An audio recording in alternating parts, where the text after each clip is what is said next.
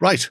And on that note, let's move away from statistical analysis and into the indie of the week. And this week's indie is a follow-up to last week's indie. I did say they were sister companies in a way. Last week we had a look at the bigger things, the 30 mils, with a little touch of 6 mil at the end with the Troublemaker little tiny sci-fi film. Yes. Yeah. Vanguard is the sister site / retail partner. And Vanguard pretty much exclusively do smaller stuff. They also have a few other companies that they do bits and pieces with. So I'll go to the gallery for once. Because I never really go to galleries. I normally skip them and then run off, cackling into the night. Do they do tiny nuns with guns? They don't kind of yet, really, but they do other stuff. So, as you can see, heart music. Yeah, as you can see, there's a very seasonal feel to it. There's a lot of communities out there who play classic Epic, and Battlefleet Gothic, and games of that ilk that you can't get anymore. And then obviously there are a ton of spin-offs and other companies producing their own small-scale sci-fi games. So there's a relatively big, even before GW talked about bringing back Legio, you may not buy it on eBay from a scalpel or whatever it's called. There was already tons of people looking for stuff and making stuff. And these are some of the 6 mil from their Defect and Detail, I think, range. Look how cute those orcs are. But they also do 3 mil and 15 mil, as well as bringing in a few other bits and pieces as well. So I'm just going to go to there. Oh, crikey. Okay, and there's a lot. Blimey Charlie. Yeah. I will start with Battle Group Helios. So this is essentially a set of sci-fi ships that match the army types / nation / world of the Defeat and Detail. There we go, Defeat and Detail. Armies, but these are just their spaceships. So you'll see when we go into some of the actual armies, the ground troops, they have they've got not just very distinctive looks, they have some of them are very distinctly, this would work for Eldar. Some of them are, this is theoretically the same faction as that Eldar, but looks very different. With the ships, it's a bit less cut and dry. They're not, some of them are very distinctly Chaos / Space Marine adjacent, and then other ones where you would think, well, it should be more sleeky Eldar looking or still a bit blocky and stuff. So if you want to run these out for something like A Billion Suns or other ship-to-ship combat games as well, they would work for that. But obviously Gothic was a really tight rule set, with the exception of when they added the Eldar, which I'll get onto in a minute. They had a terrible tendency to do this. They would make a really good rule set, and then they would put in a race that broke the rule set, like Eldar and their solar seals. I remember playing some Battlefleet Gothic, and we just did sort of like an intro game with the Space Marine Imperial stuff and the orcs, and it seemed fine. And then my friend went, "Hey, you play Eldar. Do you want to do this?" And then my mind broke. So Because for all intents and purposes, Gothic was Epic third. The Titan rules from Epic third was how the ship-to-ship combat worked. So if you played one, you could segue into the other really easily. I always love it when companies or properties make ships that just look like massive guns, because that's all they need to be. They don't need to be sleek, because space. And this is why we love the A10 Warthog. Aerodynamics don't matter. Yeah. That's why we have a gun. What do we do with it? Build a plane around it. It's always there. It's the thing that's always so cool about the stuff from Halo or from Aliens. They're just big, mighty ships that are just massive guns. It's amazing. Yeah. Some of your renegade frigates. And they do have a really nice design system with the turrets and that sort of thing. So the little destroyers can be sort of upgunned in various ways. Play around with different bits and pieces. It also means that they can have it so the guns poke out a little bit more, because they're having rather than having to sink them into it and stuff like that. Yeah. So that's cool. Well, if I find, who am I after? I'm not after that. I will be after that. The Northern Elites. I feel like a beam after that. I thought it said the Human League. Then I was like, oh, well, you're not far off, because the Hellion League are not dissimilar to certain Spackamarans. That's very similar to the Cobra. Oh, yeah, they've got that big blade prow on the front. mm-hmm. But when you see things like where are we? There we are. Oh yeah. So they do the weapon options as inserts the same way that GW did it for the plastic kits. So with the judicious use of magnets, you've got flight decks, you've got broadsides, and you've got massive laser beams, depending on your choice.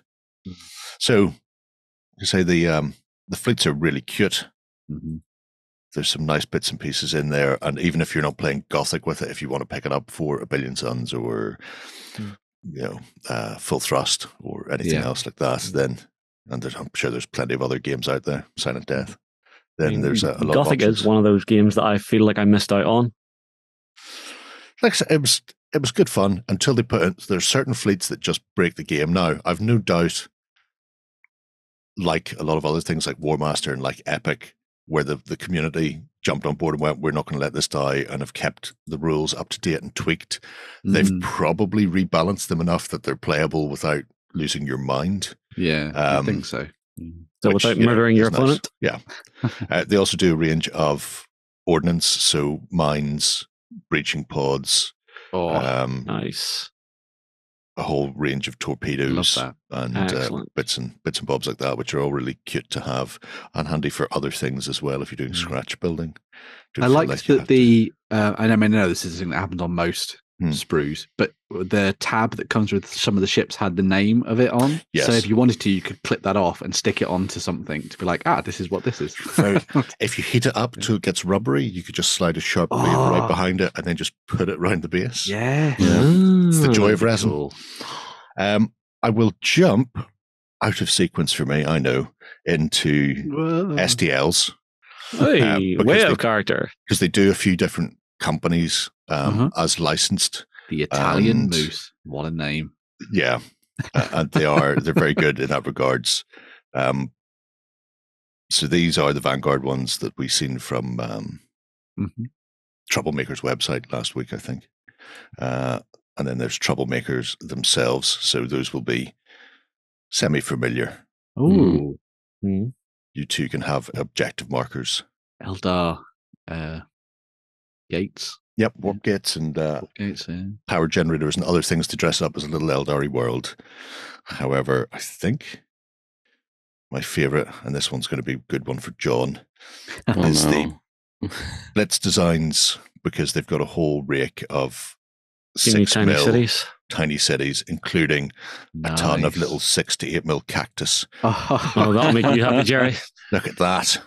You can decorate your city with all the loveliness of cacti everywhere. But the hab blocks and stuff like this are just gorgeous. Those are nice. And they're not alone. I like the different levels they've done to it as well. That's cool. Yeah. Damn you, drop down, get out of my way. Look, there's a tiny fat man. And then feels like a mega block. Yeah. Look, they're all boarded up in places. Don't go in there. Really nice. It all goes horribly wrong. But they've also got the landing ships. Yeah, that various crates, cargo containers, barrels, drunk workers. You know, a load of this smaller weird scatter that you wouldn't ordinarily see. Your little prefab units as well. There they are. There's my tech shanties. That's what we're here for. We'll start with the drunk workers then. Why are you on the ground, mate? Get up. There's work to do. It was a really, really good night. That's the drunk version of, was it Adam and God with the... Yes. Reaching out to the spark of creation. More Mechanicus than Battletech, but but I mean, bar that one in the middle, all the rest are pretty much on point. Just cut the one skull off. There we go. He does have a thing. Look, there's more of the little tiny workers. Now, don't open those kegs until you've unloaded them all. You muppets. That's fabulous. So that's a nice little range, and there's another in here, which I think is epic. Oh, I know the Gregster stuff, yeah. Yeah, so Gregster's does, that's a Squat Colossus for Epic fans, and that's a... I want to see the City Killer, please. You want to see the City Killer? Yes. Okay, then. We should see the City Killer. I want to see the one with the bigger gun, too. No, it's fine. I'm trying to remember what the bigger gun was called. It was a Colossus, the Lantry, and something else. Ordinatus? Might be that. I'm thinking... I think these are all squat-based. Right. So... That's more like it. Gustav's grandchild. Crikey. Times many. But yeah. I have brought a gun to this standoff. There is no longer a standoff. It's no longer city, yeah. There's no longer anything. The city in that general direction has offended me. Please remove it. If my gun misses, I have another gun and missiles. I have a gun that fires my gun. I'm carrying ICBMs on the back of my chassis. Okay, cool. Oh, why? Because reasons.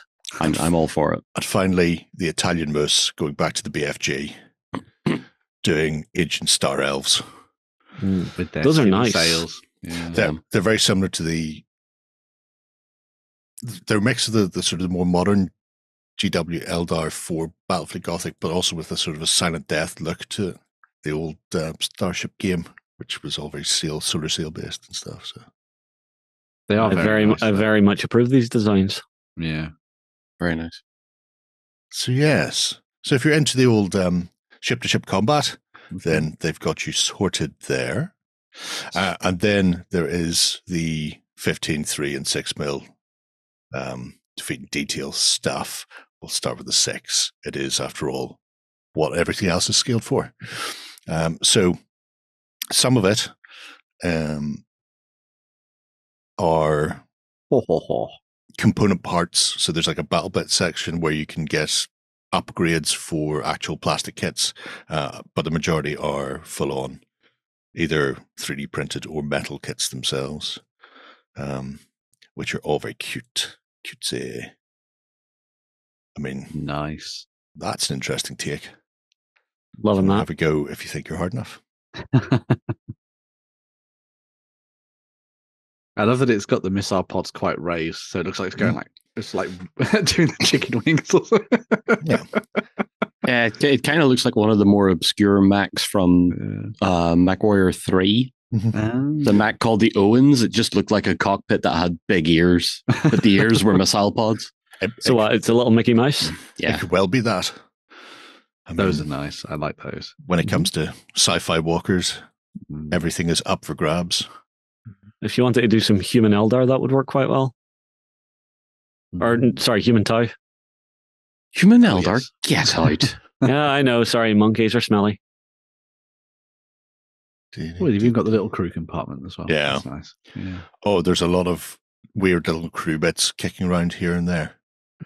Brilliant. There's a Skinner. So obviously there the 6 mil plastics are humans and Skinners. And there's one of the big uns. Oh, dumpy little dude. Kicking around. Now, he's no longer alone. Oh. If I go to Troublemaker's bit here.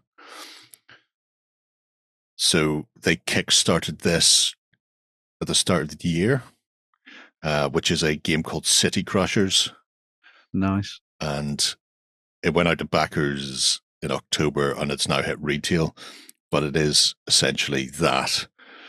It's giant stumpy robots fighting each other in a city / arena. As the Kickstarter video said, which is worth going to watch, it's enough terrain in it to make an accurate representation of modern day London.